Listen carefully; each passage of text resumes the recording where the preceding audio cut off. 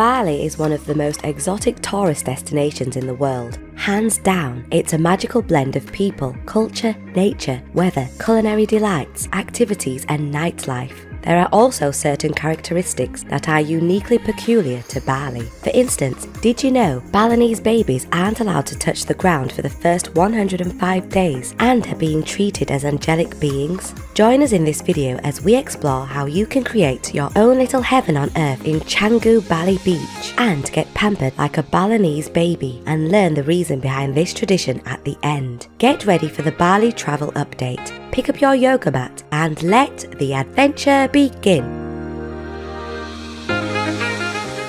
Go scuba diving in Canggu's crystal waters. Indonesia is one of the top scuba diving destinations on the planet, boasting crystal clear waters, colourful marine life, vibrant coral reefs and double the number of marine species found in the Great Barrier Reef. 3,000 to be exact. It is a scuba diving and snorkeling paradise. Take your marine adventure to another level by exploring the best scuba diving spots near the Canggu, including Penjor Reef, Jaladi Willis and Channel Point. There's also Tulambem on the northeast coast of Bali, where you can dive in the USAT Liberty shipwreck. If after scuba diving you need something to rest, but still want to spend a bit more time underwater, why not try feeding and swimming with the white reef sharks and blacktip reef sharks, not inside a large aquarium in a mall, but up close and personal in their natural habitat. There are multiple companies in Canggu offering elaborate shark conservation programs where you can visit to learn more about sharks, feed and swim with them.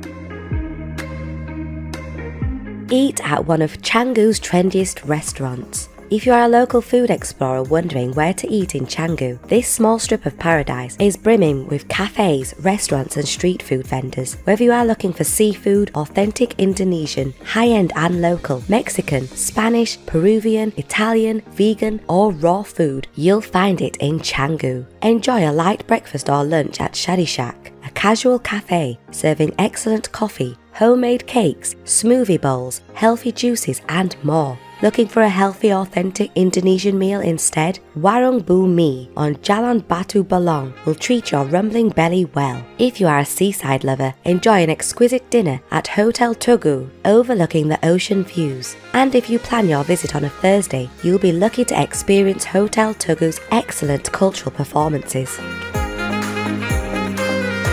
Drink at one of Canggu's coolest bars. If it is happy highs that you are after, Canggu is really to shake, stir and serve you some of the best sips around. Here you'll find plenty of cool bars, cocktail spots, hidden speakeasies and late night clubs where you can dance and party into the night. Top on our recommendation list is Old Man's, which occasionally hosts live DJs, bands and late night parties. If you are into crafted beers however, Black Sand Brewery offers a variety of crafted beers and cocktails against a backdrop of green rice fields. The brewery's epic kitchen sent out bistro-style bites like miso glazed prawns, whole grain pizzettas and black chili mussels to wash down everything.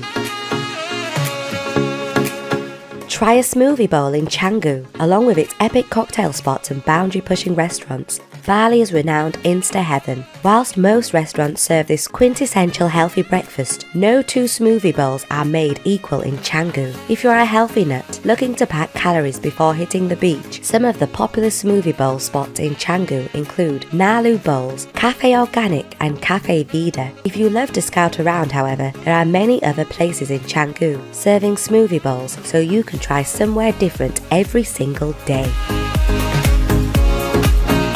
Stretch out with a yoga class in Canggu. It's impossible to quantify or characterize the energy tucked within the Balinese psyche until you step foot onto the island. Also christened the Island of Gods, Bali has become a mecca for yogis, and not just because this ancient practice is a major part of the culture, but because it is one of the most healing places on earth. So popular is yoga in Bali that every year pilgrimages of yogis and yoginis and spirituality seekers stream from around the globe to celebrate and learn more about this ancient practice. If you are visiting Bali, you can try Canggu's yoga retreats that combine training, vinyasa flows and cooking classes, or Uluwatu's yoga retreats that combine surf trips. For a more large-scale yoga practice experience, you can head to Ubud, which is the famed yoga capital. Here there are multiple terracotta temples surrounded by tranquil, natural surroundings with hazy mountains and miles of rainforests, offering you a serene environment to hone your stretches.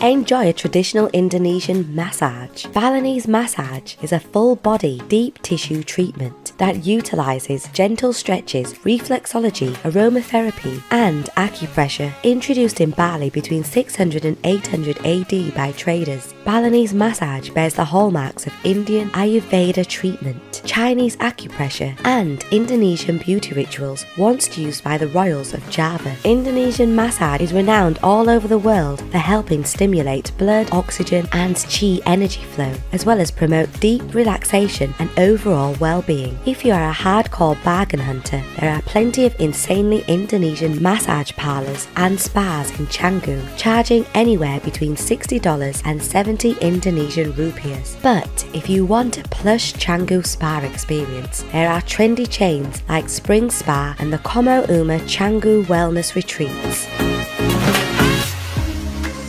Things not to do in Canggu. Whilst Canggu is one of those bucket list destinations, it also does have a few traps for first-time visitors. It could be legal, cultural, behavioural, or religious, which is perfectly normal for a country that receives millions of foreign visitors. To ensure you enjoy your holiday without offending anyone or having to look over your shoulder, here are some of the things you should avoid doing in Canggu. Whether in Bali or any other place, it is only civil to respect the local customs and traditions. Balinese people in particular are polite and welcoming, and a simple hello or Om Swastiastu in the local dialect brightens anyone's day. Isn't that right? During your stay, you'll come across multiple temples and religious shrines. Naturally, you may want to visit some of them to worship or even capture memorable moments. Your gender notwithstanding, it is a custom to dress appropriately and leave your shoes outside to avoid offending the locals. Indonesia doesn't take high narcotic offences. The country has some of the strictest anti-narcotics laws in the world, and the last thing you want is to find yourself on the wrong side of the law. As such, avoid purchasing or selling narcotics, or you'll end up in jail. But seriously, why risk a lengthy jail term when you can get high on Canggu's gorgeous natural beauty? Lastly, if you happen to be driving a car, a bike, or a scooter, honking continuously is considered a disturbance. Most drivers just honk a couple of times, which is enough to signal for other drivers. Although not necessarily illegal, it is considered a nuisance. Needless to say, if you don't have a valid motorcycle license, you are only legally permitted to ride a motorbike that is under 50cc. There are some of the things that you should not do in Bali. As you can see, most, if not all, are pretty much applicable everywhere and common courtesy. Avoiding these will establish your small heaven and the unwinding visit to Bali you intended.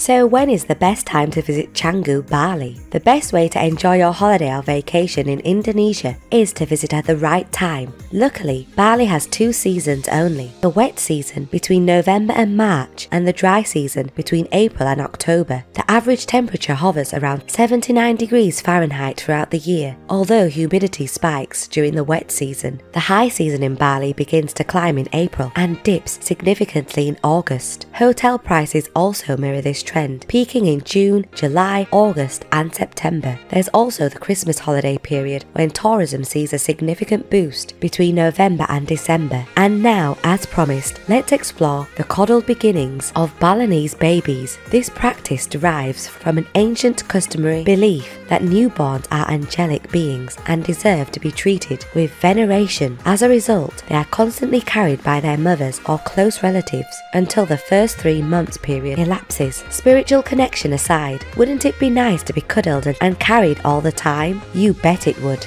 So what is the one thing you love most about Canggu in Bali? Let us know in the comments. We will be happy to read them.